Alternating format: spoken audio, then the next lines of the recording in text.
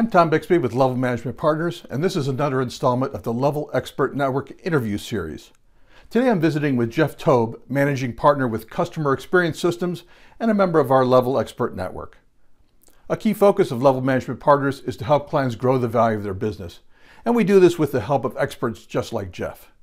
So I'll be talking with Jeff about how his work contributes to growing business value.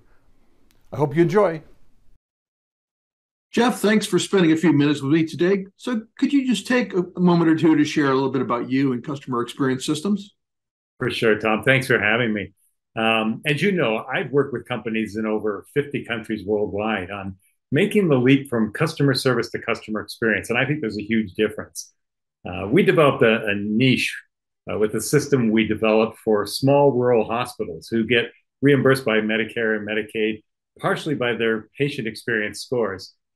And then I realized that same system with quite a few modifications would work with any organization in any industry to do basically three things. First, to make them the employer of choice, attaining and retaining great talent. So important right now in today's economy. Second, to help make them the vendor of choice in their niche. In other words, develop customer loyalty. And third, and probably most important, to increase profits. So at CES, we take organizations through a one-year customer experience initiative to do all three. That's great. Thanks. So as you know, I think it's very common for us to be working with a client who we sense has a very short-term focus for their business. We work with them to think about their business as a long-term investment, focusing on growing the value of their company. So how does your work in customer experience influence business value? Oh, that's a huge question. Executives that I work with are so quick to see the end game benefits of a customer-centric strategy.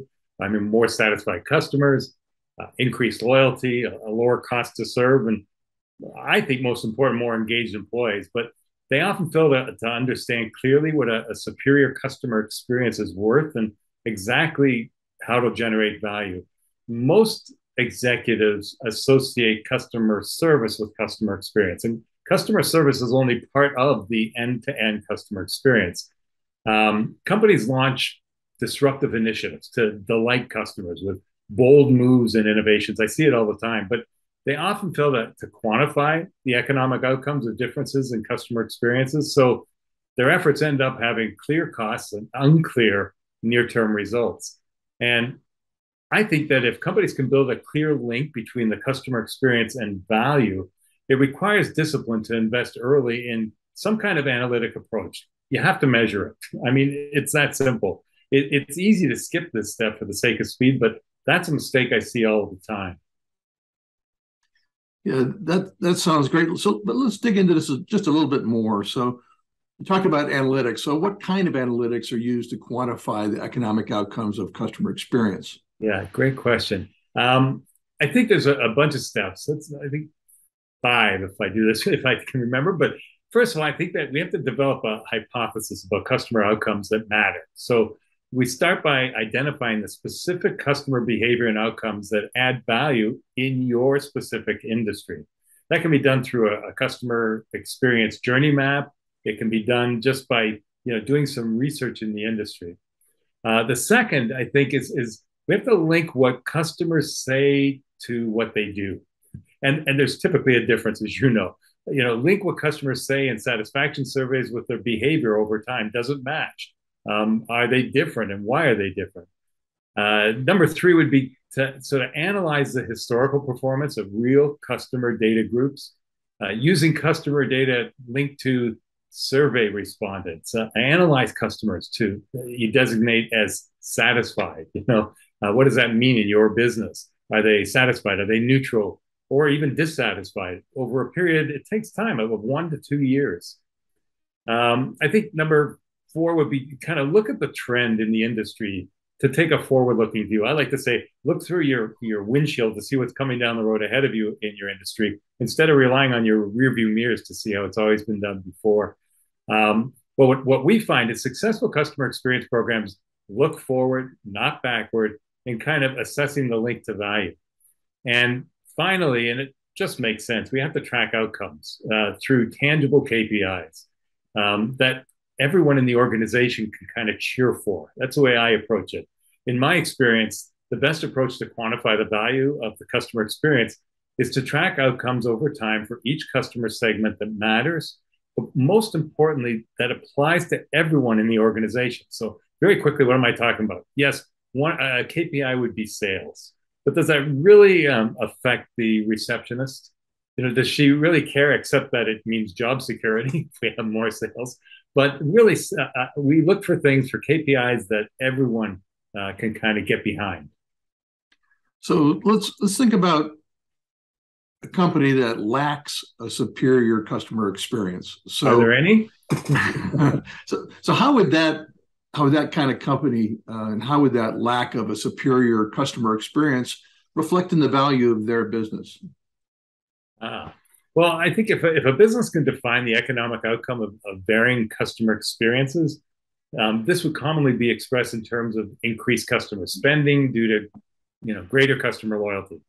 Again, in my experience, 30 years or more, I hate to say how old I am, companies who I've worked with to improve CX have generated increased sales of up to 7%, 8% after completing their CX initiatives.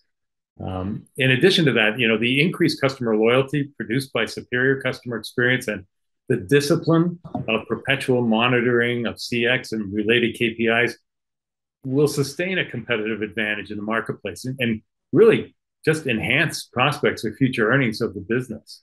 So, Jeff, it's really easy to see, in my view, how business owners would want to get your help in assessing and improving customer experience. So let's talk about how this plugs into the value growth architecture program at Level. Yeah, I think it plugs in well. We've talked about this before.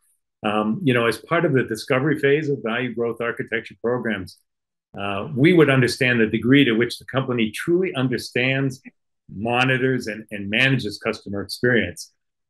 We conduct surveys of existing customers, and we collect and sort of begin to analyze the current state of customer experience within the company. Then we take a look at customer experience within the industry or profession as well.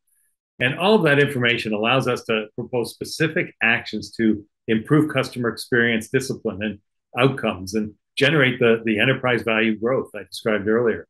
The beauty of the value growth architecture model, as far as I can see, is how it quantifies the value ROI of these kinds of programs, making it easier for CEOs to make investments to grow the value of their business.